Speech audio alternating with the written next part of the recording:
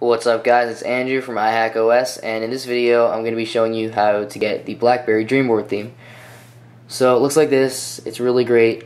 It's HD, so it looks really nice and crisp, and I like it a lot. So let's start off. Go to Cydia, and this is the same repo that we've been using in every video. So if you've been watching my videos, you should have this already. It's the Insanely I repo. But if not, it's repo.insanelyeye.com. You're going to add that. Then you're going to click on it. And you're going to go down to B. And you're going to find Blackberry right there.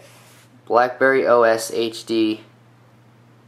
Blackberry OS 6.1 HD.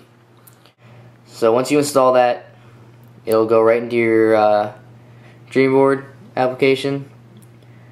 And it comes in SD and HD. Obviously you choose the HD, and it looks great, works great, and I highly recommend this theme. So thanks for watching guys, and please subscribe for more videos.